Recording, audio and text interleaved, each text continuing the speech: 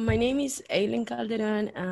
I'm an ATG Augmentation specialist. The section will be recorded and will be available in our page later in case you missed something. So today's webinar is about Enscape and how we can make it real. So as you know, we live in a world where virtual and augmented reality are becoming common terms. The AEC client expect to have better quality in presentations and rendering during the design process. I'm sure a lot of you guys find yourself doing last minute changes, waiting for the render to be ready and redoing a presentation for your client that just wanted to move some furniture or change some wall color. So that's where Enscape make it so easy. They develop a system that combines the characteristics of to create living experiences and unforgettable for your clients. It gives you a new way to collaborate with them through the design process. So today's goal is to explore how can Enscape fit right into your daily workflows. And we will cover these topics. We will talk about the overview of Enscape new features, some basic rules of composition to improve our renders, including background, textures, bump maps, and others. We will also be showing the effect of the IES Lights for a more natural render, and using also the Enscape asset library to give a more realistic look to our renders. So let's go to our demo. I'm using Revit 2020 and just a sample project with a few changes for the webinar purpose. As I say, one of the things I wanted to start with is the Enscape new features. Recently, they launched a 2.6 version, and they got some exciting things in this new version. I would say one of the biggest one, or my favorite one, is that they separate the visual and general settings, which allow us to save a preset visual setting for your renders. Let's say here you want to create a specific style or a way of showing your project. You can just save it and whatever name you want to, and just reload it in different computers, and you will have the same setting in different machines. That will save you a lot of time. Of course, they increase their library to over 700 assets, and they work in the sound shadows for renders. So these are some of the new features you can find in the newest version. Let's talk about our composition. Let's talk about how we can improve our render. And I would like to start with backgrounds. Because they are so important for your renders that you can show how your project will look in a specific environment. We can change that here in our settings in the tab of atmosphere, well, actually visual setting in atmosphere tab. Let's say you have this house in the middle of the, let me show you here, sorry. Let's say you have this house in the middle of the forest here. You can change it. Give you more light. Okay, so you can change it here in the horizon, just fine. Or let's say you gotta have your project in a town, you can also change it here. Enscape has a few other versions. Excuse me. And also have this one called Skybox. Skybox allows you to just upload whatever background you want to add. I downloaded this previously from hdr.aheaven.com. I can give you guys the link later. They have a pretty good selections of backgrounds that you can use for your render. So there you go. You can see how like it changed immediately, and you have it from different perspectives. It's pretty good and time saving. move this up here. So one of the advantage of this is that it will always remain and will be visible in different perspective and will save time in the render process. Also in this tab, you can control the look of your render. You can make the sun a little bit more bright. You can put fog if you want to. Even if you want to show at night, you can control the moon size, or you can control the night sky brightness. Let me show you. This is pretty cool. If you guys go outside, I think here you can see it. You can see that. You can even see the moon size if you want to. You can see the stars there. Anyway, so in this tab, you can work a lot about the environment and how you can work your atmosphere of your project. The other topic we wanted to discuss today, it was about the materials and textures, and how can you implement it in your render. So if you're using Revit 2020 or not, with Enscape you can get very similar results, but it's always important to use high quality texture. Like, let's check this wood floor. It looks pretty real. And if you compare here with this precast, which is an old material from Revit, no bomb maps, you can see the difference. You can really see the difference of the material, which take me to the next point that I wanted to tell you guys, is that in Revit, we have a good selection of textures already in the Autodesk share folder for materials on your C drive. I think I have it here on our chat. I'm gonna send you guys where you can find it. I don't know where is my chat, but I'll send you guys where this is in common files from Autodesk share materials textures. I'll send you the link in a bit. So as you guys know, when we're working with materials, using the bomb maps can make a big difference in the quality of the render. I use one of the newest materials, as I told you before, here for the floor, and compared to the old one, you see the big difference of the material. And this is what bomb maps can help us to create, to give a more realistic feeling of the material. And with the new updates, you have more flexibility to work with your bomb maps inside of Revit. If you guys want to know more about it, I will definitely recommend you checking in our website. We have a Josh Radel. He has a webinar about PBR materials where he explained a lot about this in more depth. So the other thing I wanted to highlight, I would say is that, you know, reality is not always perfection. So with Enscape, we can get that too.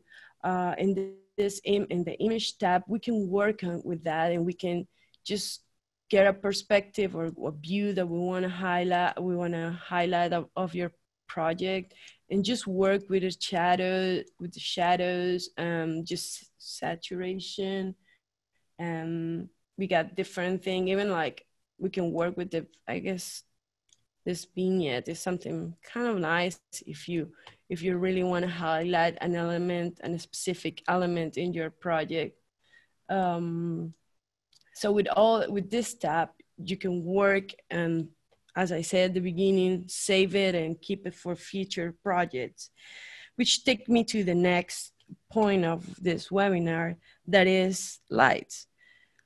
As you guys know, lighting is really essential in a render. That's why it's so easy to identify mistakes. With Revit and Enscape working together, we can show the actual effects of natural light in our project. Setting your location in Revit is essential to show the actual conditions of the environment where your project will be placed. And with Enscape, we can not only show how, like, you know, the natural light would affect to your room or your space, we can also work with, or we can also work for the energy analysis by changing these settings with the light view. With this option, you can identify the warmer or colder spaces in your area, in your project. Just changing here in your rendering tab and the style mode to light view, you can see which are the warmer or colder places in your make a change if it's necessary. The chance of showing this thing in real time is so useful because architects can show the effects of the light that it has in the design itself. And like here, okay, so sorry. So I previously updated the model to show you guys some ES light. Here, we got it, let me show you. Go to our level 1. Oops. So here we can show you at night, how can you see your new lights. We have, well,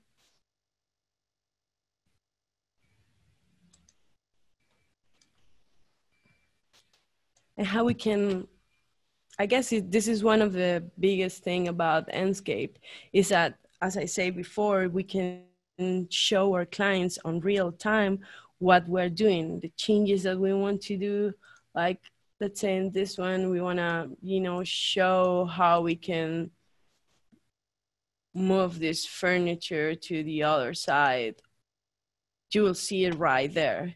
And even if you want to add some people to make your 3D look a little bit more realistic, we can also do it here. Just bear with me a little bit because this new library is really big, so it takes some time to load.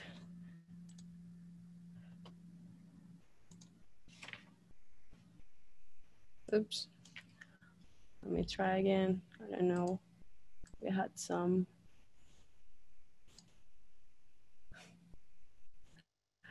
We test this a couple of times and for some reason it's not working again.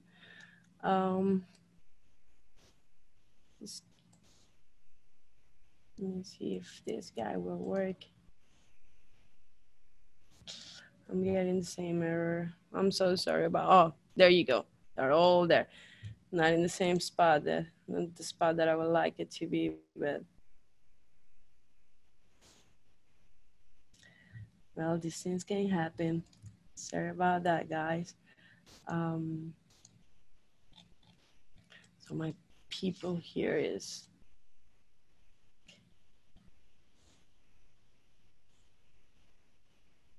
let's see if that works. Huh. Probably should.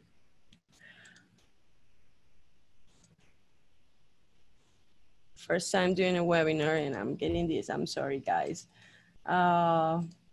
We did kind of test it before, and so anyway, for that not to happen, just make sure whenever you're uploading a new, okay, there you go, she's there. Okay, cool. So this is one of the things that, as I was saying, Enscape has.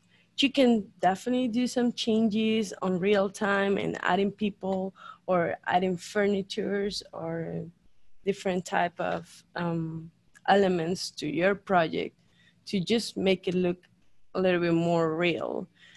So just make sure this is one of the new things in Enscape right now. You can just place it as set on surface. So what I just did before doesn't happen to you. There you go. So just to recap a little bit, as I say, for me, one of the biggest advantage of Enscape is that allows me that to show the client and see the project in real time. It helps a lot to visualize and make changes in the design project. And which at the end, it saves a lot of time and headaches too. So if you guys have any questions, you can use the chat or you just can send me an email and I will be happy to help you guys. And that's kind of what it is. Here we go. I'm gonna send through our chat the location of the files where you can find the texture for Rabbit. I hope you guys can see it. And I guess if you guys have any question.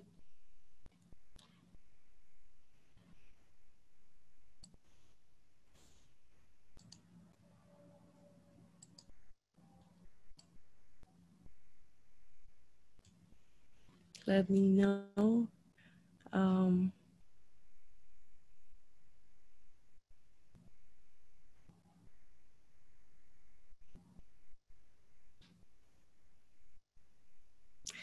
I guess if not, then I will just continue to finish. Feel free to send me an email if you have any questions about this webinar today. Thank you so much. And okay, I got a question here. Is the set library always being added to every year? Okay. Yeah, I guess they're always working in updating the software itself. And just recently with the 2.6 version, they improved that or they increased to over 700 assets. The next question from Kyle is, can you save a camera angle when you close Enscape? You can save whenever you're doing your perspective here, and it's actually more into the visual settings. So if you go here, as I was, let me.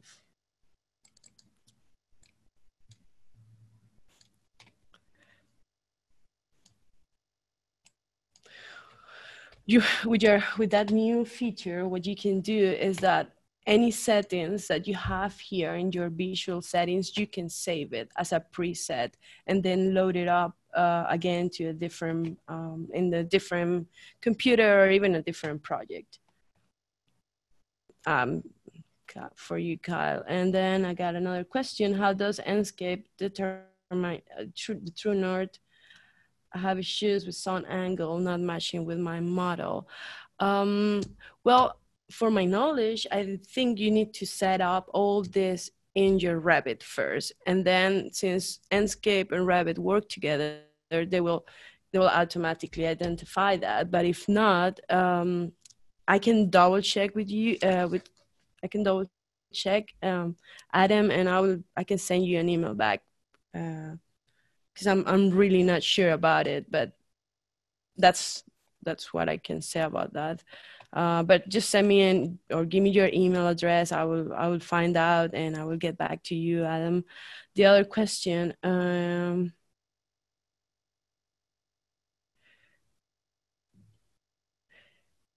Yes, as DJ says, it's here in the preset. You can save it there and then use it. And as Josh said, yeah, the true north, he confirmed what I was saying, is determined by the Revit model. So